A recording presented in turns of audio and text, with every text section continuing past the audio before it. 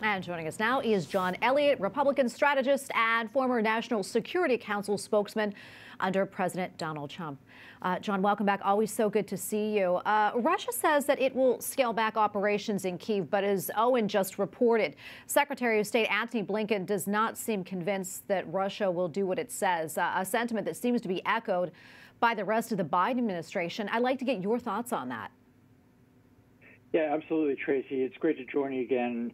The issue with the statements by Putin and his lieutenants who are negotiating down in Turkey are saying that they're going to be pulling back from Kyiv and another couple key cities, but there hasn't been any evidence of that on the ground to the point of both the Pentagon as well as Tony Blinken and his team. So the issue here, Tracy, is that we're going to have the substance is what it's going to be on the ground. And so we're going to have to wait till there's absolute proof that they are indeed pulling back, because to just take his word for it, Putin's word for it right now, is just unacceptable. Yeah, Pentagon Press Secretary John Kirby, he held a briefing this afternoon, and he said the Russia is more likely repositioning forces. From your perspective, do you think that's what's happening in Ukraine?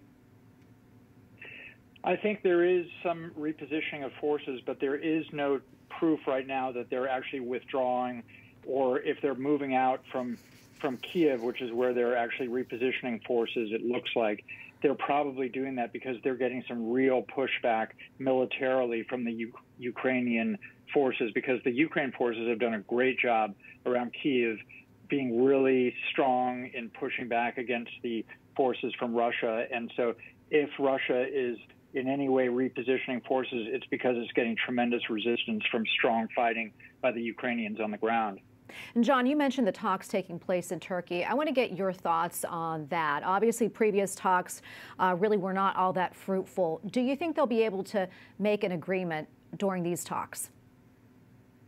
Well, an agreement obviously needs commitment from an agreement needs buy-in from both sides. And right now, the Ukrainians are probably not wanting to come to the table and give away stuff that they would have done if they were under the gun from Russian forces a lot more than they are now. In other words, Ukraine forces have done a much better job than anyone expected, including themselves probably. And so for them to agree in Turkey at these talks to having a quick end to this conflict is maybe not something that they want to do, because they, in order to do that, would have to give away some perhaps cities, perhaps the Donbas region, perhaps the eastern Ukraine, that they won't need to do if it continues the way it is right now with their forces doing so well. So if I were a Ukrainian general, and if I were on the political side with Zelensky, you better believe that his people are not going to want to give away things that they would have given away if they were really being held their feet to the fire by the Russian forces, which just isn't happening the way people thought. Yeah, John, not a whole lot of time left, but I want to talk about something. As you know, President Biden was in Poland recently. He made some comments there that really raised a lot of eyebrows, including a comment that seemed to signal wanting regime change in Russia, and what sounded like him telling troops that they'd be going into Ukraine. Now, both comments that the administration later corrected. That said, how do you think those comments were perceived by our allies and maybe by Russia as well? And quite frankly, do you think those comments were maybe dangerous?